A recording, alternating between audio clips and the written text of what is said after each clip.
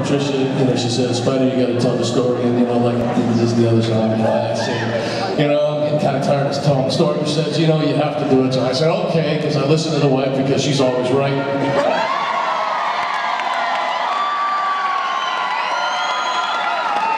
I'm never wrong. That's how it works. But anyway, here's the deal. So over those 35 years, I spent a lot of time in the studio other than being on the road and playing for y'all out there. And we made quite a few records in those 35 years. Some of them worked out pretty good, didn't they? Yeah. And in the process of all that things we were doing, I locked myself in the studio. I called it the cage. I was either writing songs, producing, arranging, all that stuff. That's what I did. That's what I loved the most. And that's what I was doing. I've written over 100 songs for us, and some of them good, some of them bad. But I just kept going. But then every once in a while, I let myself out of the cage, and I was able to go work with some other people. I made some pretty good records for people like Kenny Loggins, John Waite, the Delaware, the Dictators, used to be the Dictators, Beth Hart, Stevie Ford, Stevie Bishop, a bunch of people like that. But anyway, after we finished the Crimes of Passion record in 1980,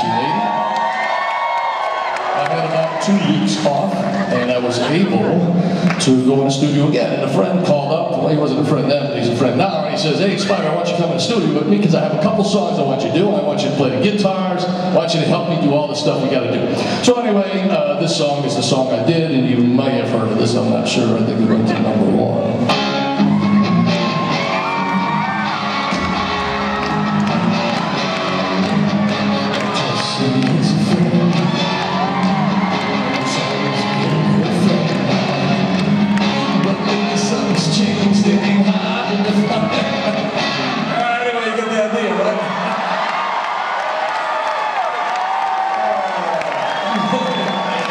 So you go to see my buddy Rick Springfield ever, you tell him that you heard Spider play just as good like the rap.